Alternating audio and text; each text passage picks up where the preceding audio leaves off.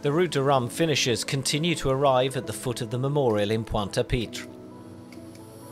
Last night, the Guadeloupean public welcomed Francis Joyon, who was completing his 8th edition of the race, and he doesn't intend to stop there. In 4 years, in 8 years, in 12 years, in 18 years. This isn't the last Rhum race then? Yes, maybe not. A few hours later, Yves Le Blevec crossed the finish line. De boucler la course. Completing the race was the #1 objective. To achieve that is intense. It's really good. Très intense.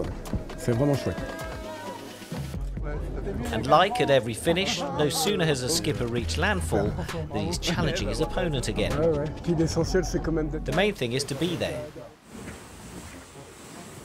Meanwhile, in the middle of the Atlantic Ocean, others are still stuck in the doldrums.